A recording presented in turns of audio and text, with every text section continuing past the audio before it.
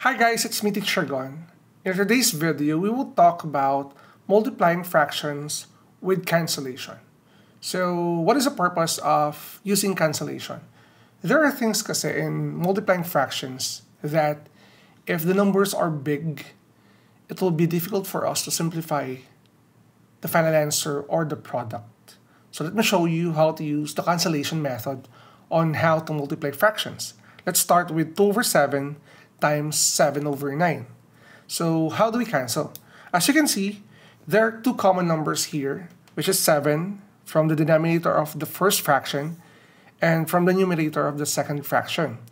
Since this is the case, we can cancel out this number and this number. It will become just 1 and 1. And what will happen is you will proceed with multiplication. We have 2 times 1, which is equal to 2, over 1 times 9, that is equal to 9. And this is the answer for this problem. Now let's proceed with example number 2. We have 3 over 4 times 2 over 3. As you can see, in the first fraction, in the numerator, we have 3. We also have a 3 here. In this case, cancel this out, it will become 1. Cancel this out, it will become 1. And you can multiply the numbers. 1 times 2, that is equal to 2, over 4 times 1, that is equal to 4. And by the way, I forgot about it. We can also cancel this out. Cancel this out, it will become 2 and 1 because we can divide this by 2, divide this by 2. And as you can see, it will become 1 over 2. And this is our answer. Same with this one. As you can see, we have here 1 times 1, which is 1. We have here 2 times 1, which is equal to 2. We will arrive with the same answer. Now let's continue with item number 3. 4 over 9 times 5 over 6. So which number can be cancelled here? So 5 and 9 is not possible. 5 and 6, 4 and 6 is possible. Their greatest common factor is 2.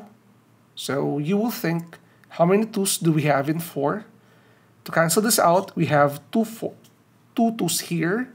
Here naman, we have 3 2's. So we can cancel this 6. It will become 3.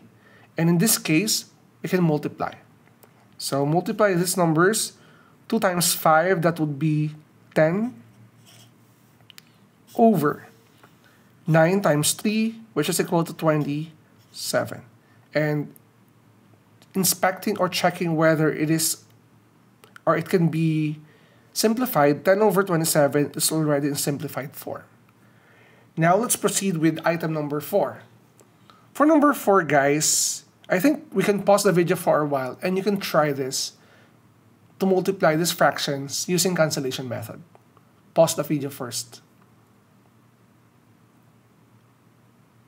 Okay, let's continue.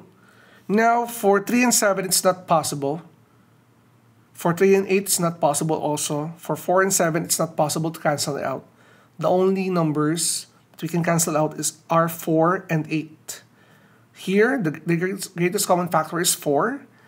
Cancel 4 to become 1. Cancel 8, it will become 2 because there are 2 4's in 8. And let's proceed with multiplication. 3 times 1, it will become 3 over 2 times 7, it will become 14. So, as you can see, 3 over 14 is already in simplified form. Now let's continue with our next examples. So what we have here are 2 more examples. We have 4 over 27 times 9 over 16. So let's try to cancel some numbers. We have here 4 and 16.